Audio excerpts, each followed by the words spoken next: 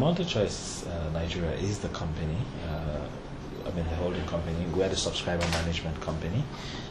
DSTV is our platform, which we use to deliver entertainment. Mnet is one of our sister companies, which is focused on producing content.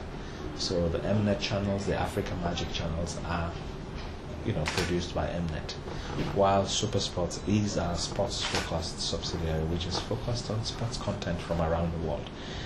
When I say sports content from around the world, I know easily what comes to people's minds is the English Premier League or the Champions League, but I think for us here, most important is the Nigerian Premier League, which Super Sports has successfully produced and put on air week in, week out. We can all see the quality of football in the last few years is getting better.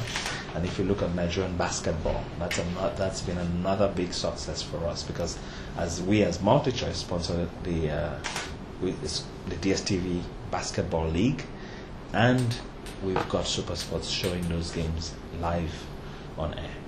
So from a structural perspective, MultiChoice Nigeria is the subscriber management and the company in Nigeria, while our sister companies produce more of the content.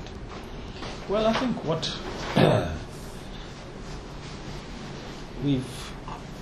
one of the good things is we've been able to achieve quite a few important milestones. There's a lot of buzz about digital television and the migration.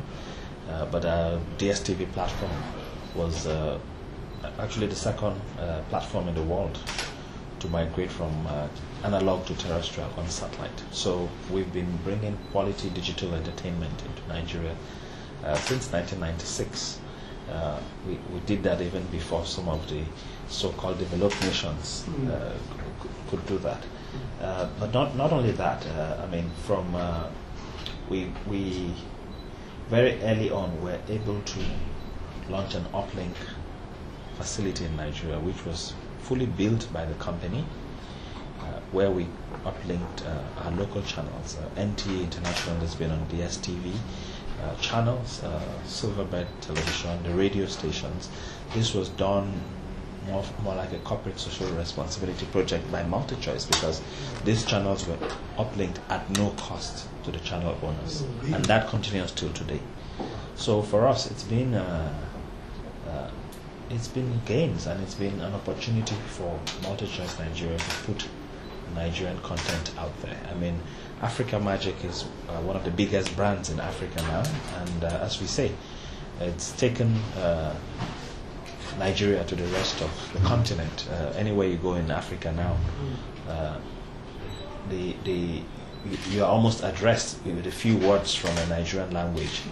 That is how the Nigerian culture has been exported. And we tell people that you don't see, at times you don't feel the impact until you're flying into Kenya and someone calls you Ugbe, and you wonder, how did he get that word? 10 years ago, would he have had an idea of the fact that he could call you Ugbe?